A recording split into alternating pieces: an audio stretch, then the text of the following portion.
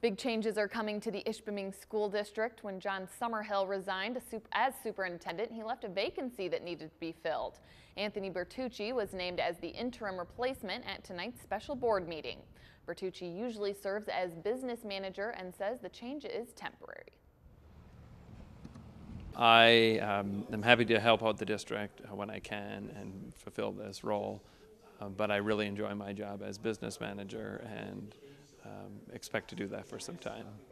The school district is on the hunt for a more permanent replacement. Applications are due September 25th, so we still don't have a complete set of candidates. We're looking for someone who is truly invested in our district, who wants to be in Ishpeming, who, if they have children, wants to send their children here and really just be a part of our community. There will be some other staffing changes in Ishpeming as well. The board will hire a new business teacher, a new secretary, and recall a special education teacher.